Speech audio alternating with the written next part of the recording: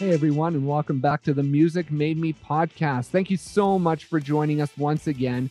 Today we're sitting down with singer-songwriter Ben DeHan. He's out of the Baltimore area. He's been playing music most of his life on and off. His first band that he started just out of high school called American Diary did pretty well. They played the Warped Tour a couple of years, and he actually has a pretty funny story about how they actually got their foot in the door that first year. He left the band and went to work a day job to make some money for quite a few years, but now he's back with a solo career. So please enjoy singer-songwriter Ben DeHan. Did you grow up in the Baltimore area then? I did. Yep. I grew up in a suburb between Baltimore and DC. Okay. Called Gambrills.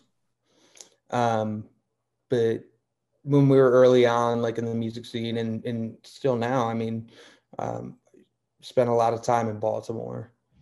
And DC has a killer scene too. I mean, with Salad Days, like Fugazi, like the original punk scene, like a lot of bands came out of DC, like Henry Rollins. Right. And how close were you to that era of that punk scene growing? Was that in your wheelhouse of when you were getting into music, or was that a little before your time, or where did that come in?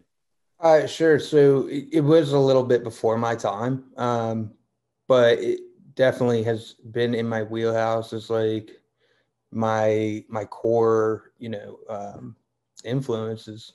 What age was it where you started to kind of take notice of the scene and what was out there? I guess it changed a lot throughout the years, and it's always evolving. When I was first, introduced into music, there was a pretty big scene here in Annapolis, actually, where bands like Geppetto, Good Charlotte, Wakefield used to play all the time. Because that was their big swell. And then later on into my latter years of high school, bands like All Time Low, my old band American Diary, Dropout Year, we kind of created a hotbed in Baltimore, like Towson area. And with American Diary, when did you guys form? Was it a high school thing? Did you guys meet in high school? So Reader and I met in middle school. We actually weren't in a band together until my junior year of high school. I had also met one of my best friends, Ryan Astenti, and we were in a kind of like a screamo band at the time, / like punk. It's the one band that we never had. I don't have any recordings from, but so we were playing out, and Brandon Ingley, the lead singer of American Diary, emailed all of us. He had saw us at like a show or something. He was like, "I'm starting a new band, and I want you guys to all be in it." And then basically we started out as like a 7-person band, and then whittled down to 4 over the years. I think there's probably like 20 different members. Really? Or around that, yeah, in American Diary. But like for the long haul, it's been me, Brandon, Reader, and Mikey. Yeah. And when did you start recording? Going into it as an actual project of, this is what we want to do with our lives. This is where we want to take it. This is our band. Let's hit the road and get going. So I'll back up a little bit. I mean, I knew as soon as I started writing songs, which is probably when I was like 12. Oh, okay. And just pulling up, I always have this memory that I like to revisit of just pulling up at like the first show, and like I don't know, that feeling that you get, like it's just kind of like, I can't believe I'm going to be playing right now in front of people. Right. Like, and was that with the Screamo band? Was that your first show?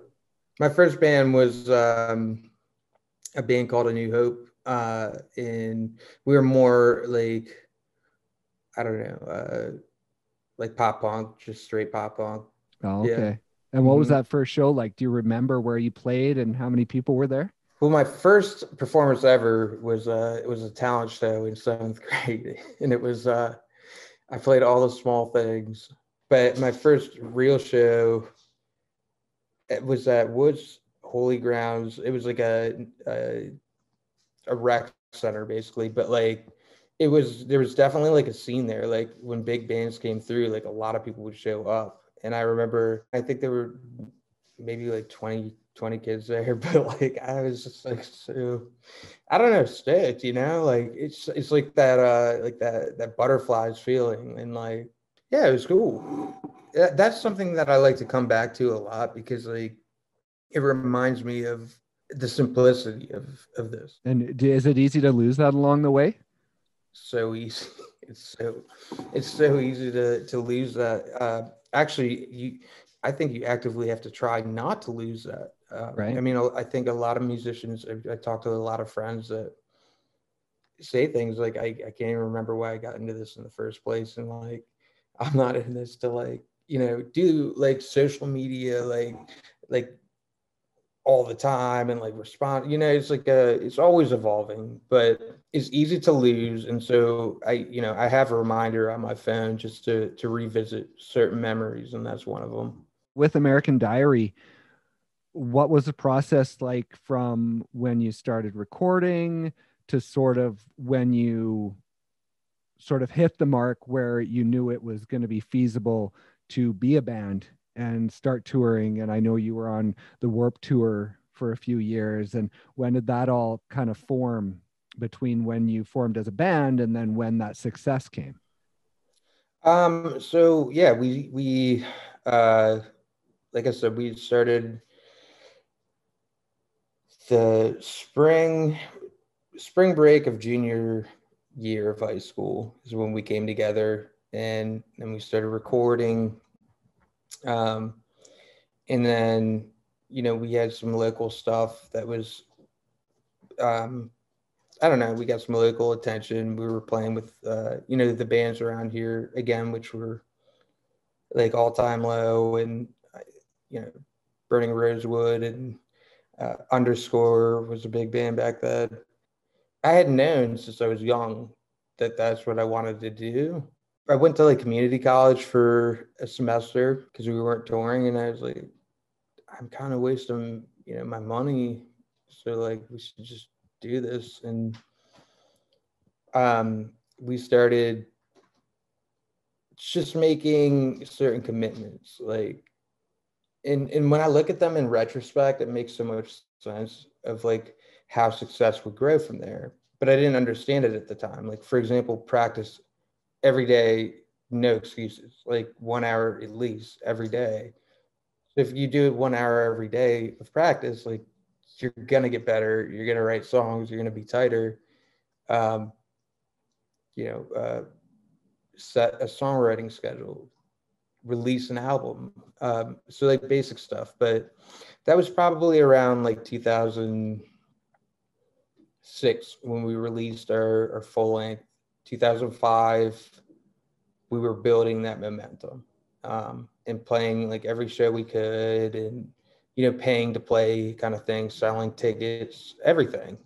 Um, but yeah, no, American Diary was a really, really grassroots experience, and the best education that you could have in uh, learning what it takes as being a DIY artist or band, because like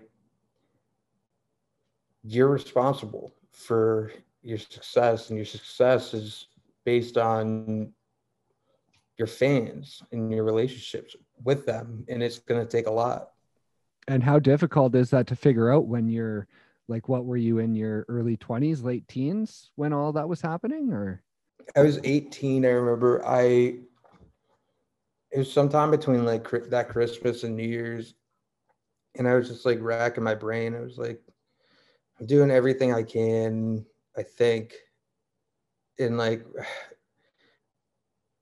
I realized that like I was waiting on other people to become team members, like a label or like a manager or something to like solve the problem.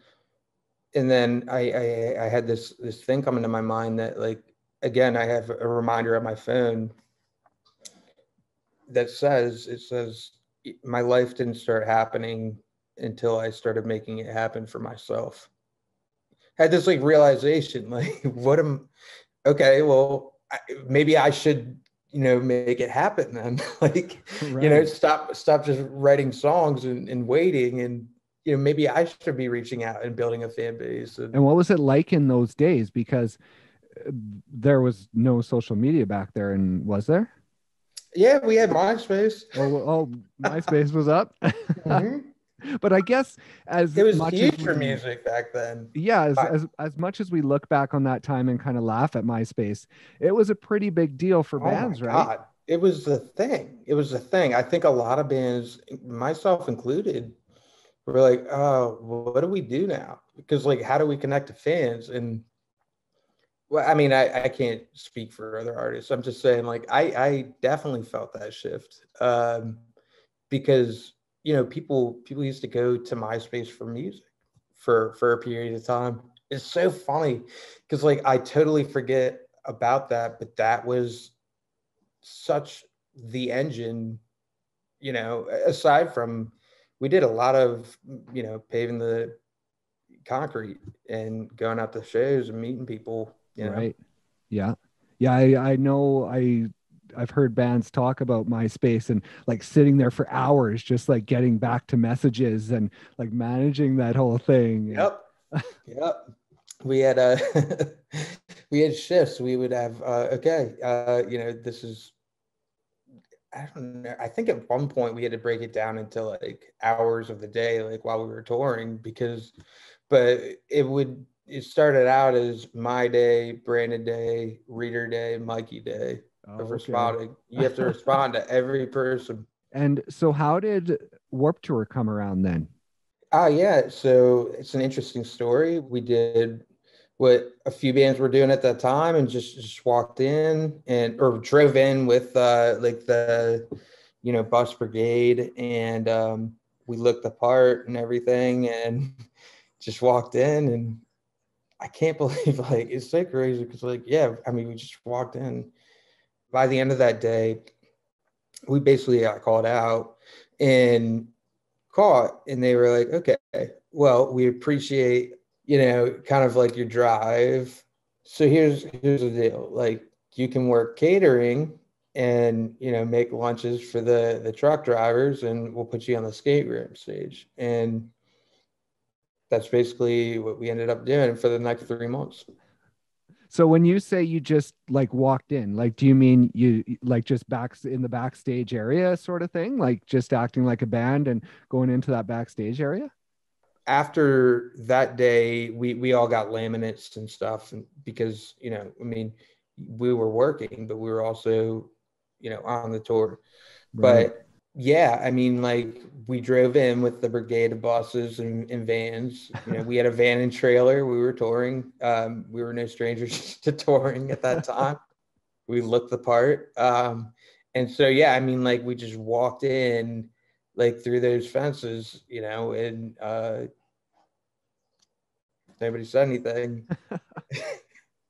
But we paid our dues. I'll tell you, we paid our dues for sure. I mean, we were out there not only playing every day, a lot of times in like 100+ degree weather, and doing it in a van without air conditioning. That tour is meant to do in a bus, I'll tell you. But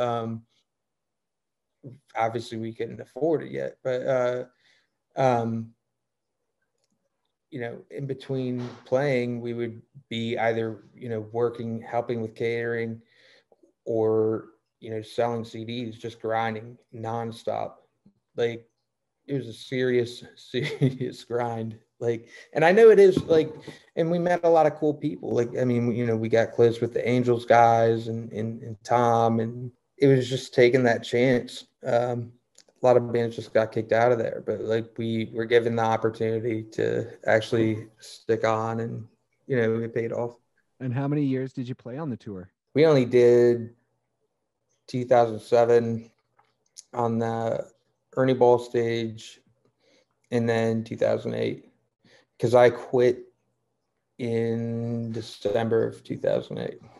Oh, okay. And you said you quit in '08, and I was looking, and I thought you guys were still going as of last year. So I was going to ask you if you were still a band or if your solo stuff had taken over. So what, in 2008, were you moving in that solo direction already, or what was that shift? Where did you head after you quit in '08?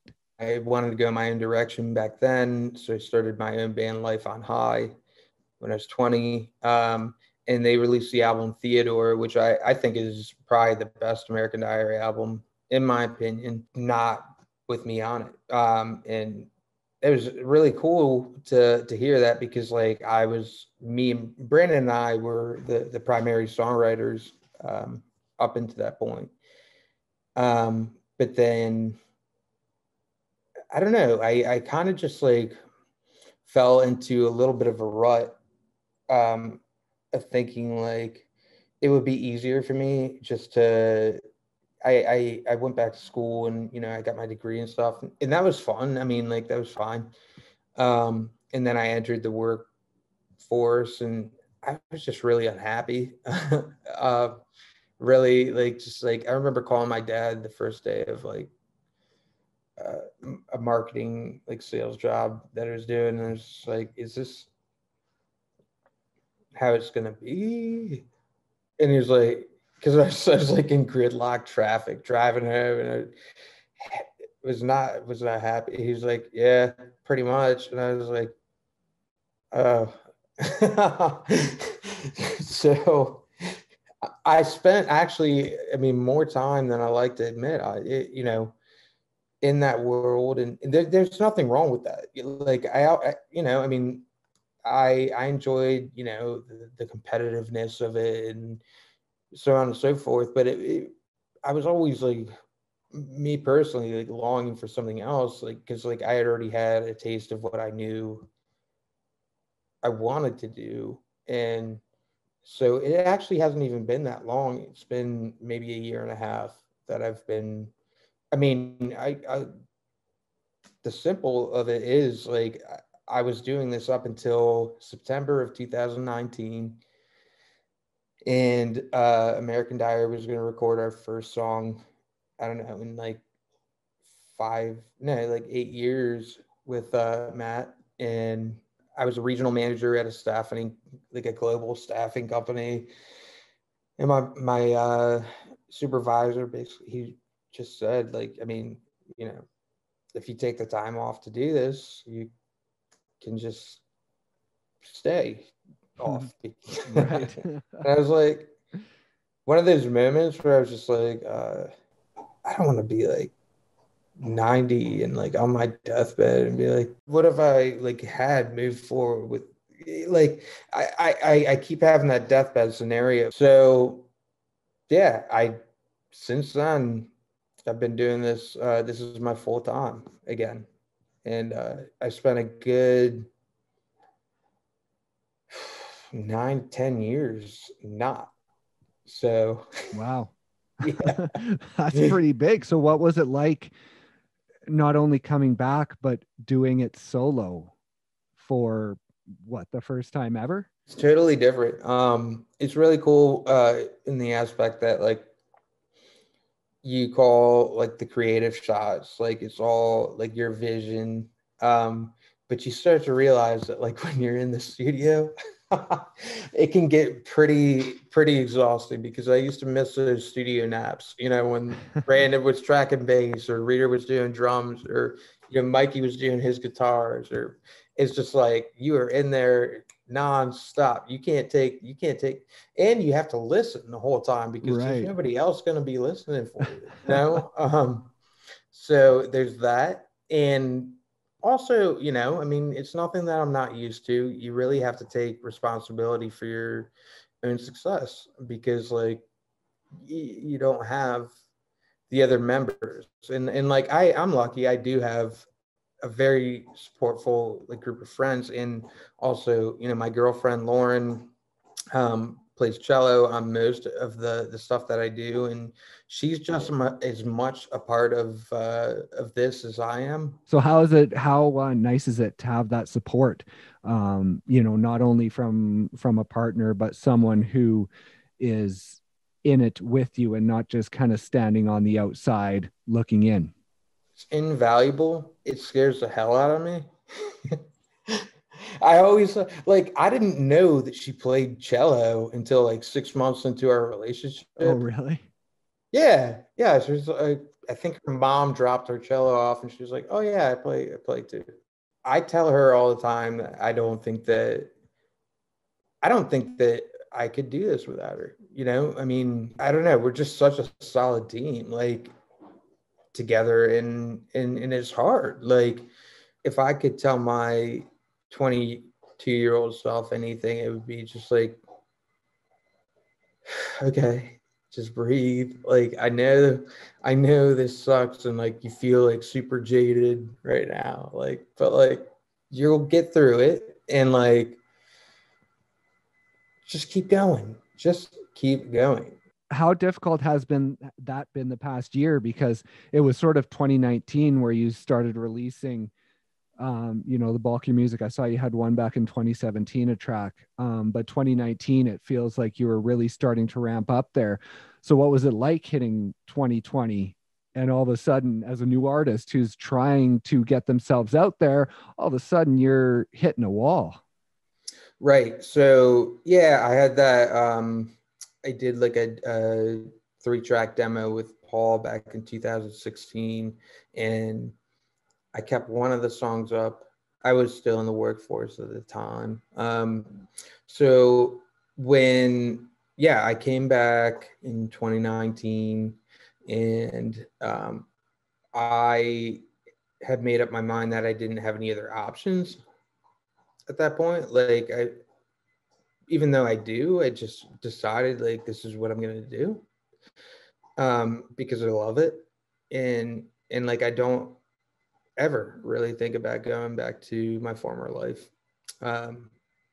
Even though, I mean, like, it is what it is. And I have a lot of friends and great people from back then. I don't really think about it. And then the second part is like, with the lockdown and stuff, I just thought like, great, this is more time that I'm going to be forced to create. Like, I didn't really think, great, we're in a pandemic. Like, I got the anxiety just like all of us. Yeah, no, I mean, trust me, it was, that piece was hard, but I had listened to a Song Exploder episode, I don't know, probably a week prior to like lockdown officially happening. It was the episode with the guy from Semisonic. So he wrote Closing Time in a challenge that he gave himself. He wanted to write a song a day for 90 days, something like that. I don't know if that's exactly correct, but I know it was a song a day for a certain amount of time. And so in February, I started doing that. And basically what happened was, well, it was a mental shift, because it didn't matter like the genre or like if the song was good, but I had to finish it. Like, it had to be done. Oh, okay. Okay. So I ended up, the interesting thing is that like I ended up writing a lot of what I think are some of, my best music. Like, all the stuff that I did with Sam came from that. That is yet to be released. That will be released in late February. But it was kind of just committing to that process and that outcome, I guess. And there's definitely like some bad songs in there for sure. There's always going to be, right? But you have to let yourself do the bad songs so you can get to the good ones. And a lot of times, like, you'll take great things, like maybe even if it's the one thing from that bad song, and you'll use it in this other song. Right. And what's the recording process been like for these songs? Are you playing multi-instruments and doing most of it yourself? So usually I am, either, paying a session drummer, or we're building beats. And then, I'm playing all the guitars, I'm doing all the vocals, and either I or the producer will play the bass. I work with a guy here. He's in Waldorf. His name is Mike Bridget at the Monster House. He does phenomenal work. The stuff that I just did that is unreleased, I did with Sam Pura at the Panda Studios in San Francisco. He does excellent work. Excellent work. Yeah, he was great to work with. And then my latest single, Miss Cacophony, was done by David Favazza in Baltimore. As far as tracking, yeah, I mean, I'm doing. It's really, that's where it's key as a solo artist to have and or build good relationships with producers that you like to work with, because they're going to be your best friend. Or get better with Logic or Pro Tools or Ableton, which I have also done as far as like my own demoing. It feels like 2020 kind of has changed things a bit in the way artists are putting out music, and because of how easy it is to just put music out now, right? And artists just wanting to get their music out there when it's ready. So do you see a shift in that, or do you think it's just because of the pandemic and things will kind of go back to normal as the world goes back to normal as far as albums go? I know that, there are music fans out there that like a full album as just a snapshot, a piece, a statement kind of. And I think that that's really important. Having said that, I think that is for bands that have already established themselves. They have a following. They have people, that are going to allow them to operate as a business, which essentially they are, right? So with my EP, I'm going to, because I know, Spotify's algorithms wants you to push content in a certain way. So what you're seeing a lot is you'll do a release every 6 weeks. And then when you near the end of that EP or LP, you release it as a full album. Hopefully by that point you have more music to push out and keep that going. Yeah, so that, I mean, honestly, I mean, that's my strategy. I still love the album. I'm guilty as everybody else is listening to just singles, because like, God, we're all, we're just competing for attention these days. It's like you almost miss the days when like you put a CD in and you're like, okay, yeah, I know this is one of my front to backs. Like I can go for this ride. So what does the next year look like for you? Have you kind of looked that far ahead, or do you kind of focus on sort of song by song and kind of period by period throughout the year? And more period by period, I would say. So I have an EP worth of content recorded right now. It's in the final mixing process. I'm gonna release the first single at the end of February. I'll push a new single out every 6 weeks up until June. I mean, depending on what the climate is, I am going to be doing a festival tour starting in like May and ending in early October. So I'll be doing a lot of touring depending on if I'm able to. I suppose around that time, like I'll regroup, and I don't know. I'm always writing. I write every day. So I have too much I have too much like music to get out. Like it's a problem. But I suppose, yeah, I guess I have like about 9 months in the future planned.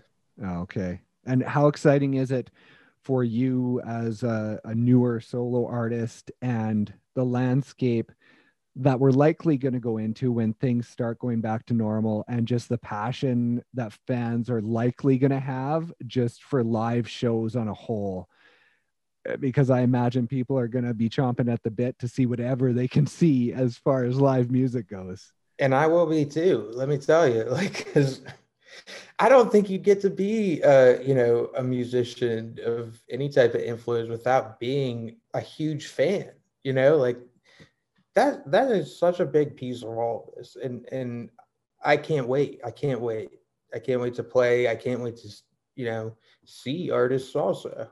So, And yeah. did you get a chance to play any shows before lockdown? But like in 2019, have you played shows as a solo artist, or has it just been recording so far? So I mean, I've done a lot of streams. You can see I do like a weekly open mic on my Facebook. We practice every day. It's just I would have been playing out at this point live, but unfortunately, like it was just cut premature. Like I was right there, and then like it's like nope.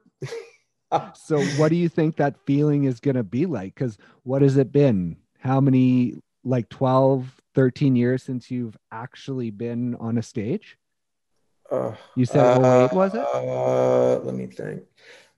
God, since I've been on it, I mean, like I did continue like playing, and we did like small um like weekend tours with the band after that. Actually, no, then I played bass with a band called the Goodnight Anthem.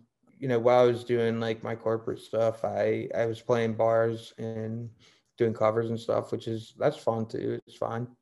If I have to do that, to supplement income, I'm happy to do it. But really, like, God, playing as myself live, it would have been the last time, I guess it would have been with Matt when I was 25. We were doing like an acoustic duo. It'd be at least 8 years. Yeah. Yeah, I can't wait. Can't wait. This is it, right? Like this is where you want to be, that you want to be doing music. So yeah, that's the path you're on. Mm-hmm. And is it viable these days? I guess if you're willing to put in the work. I mean, you just said the magic word. I mean, yeah, I think it is. If you're willing to put in the work, it's not like, I had a tiny nest egg stored for eventually knowing that I think in the back of my mind was going to make this decision. But like I give guitar lessons also. I'm grinding every day. You have to put in the work. It's yes, your question was, is it viable? Yes, it's as viable as you make it, I think. Right. Yeah. Mm-hmm. And is there any plans with American Diary to do anything in the future at this point? Yeah, we have talked about doing a little like 3-song EP in the springtime. So yeah, we could watch out for that as well. Brandon and Reader are actually closer to you. They're up in Corvallis, Oregon. Oh, okay. Right now. So they would fly out here, and then we would do our thing with, I think, Mike Bridget, and yeah. So you must be pretty excited then heading into the next year or two, and just kind of hitting the ground running when you're able to, right? Yeah, I'm running as fast as I can with what I've got, and no sign of stopping yet. So Awesome. Well, thank you so much for joining us, and we'll look forward to the EP coming, and people can catch your music that you've been releasing throughout 2020 on all the music streaming services and on your website and social and everything like that. Yep. Follow me on Spotify if you want to support. Thanks for joining us, and have a great next couple of months. You as well. Okay, right. Thanks. Take care. See ya. Bye.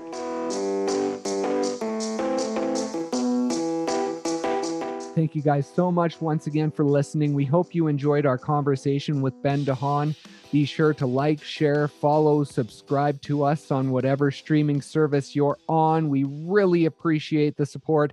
and it helps us to come back each and every week with new conversations with musicians from every walk of life. Thank you so much, and we'll see you next time on the Music Made Me podcast.